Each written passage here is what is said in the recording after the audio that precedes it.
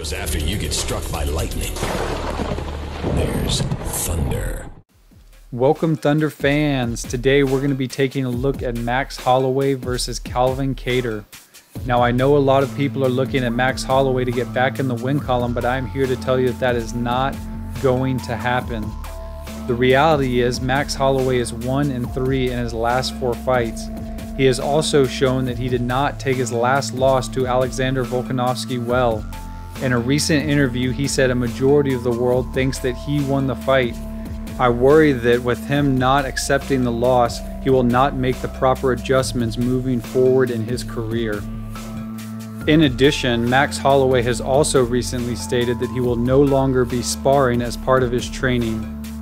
Against a fast and technical striker like Kattar, I worry that that could have dire consequences. I know Holloway is loved all over the world and people want to see him get back to his winning ways, but I think the momentum is with Kattar. He has won his last 2 fights, including that devastating knockout of Jeremy Stephens, and I think we are going to see him outstrike Holloway over 5 rounds, getting the decision win.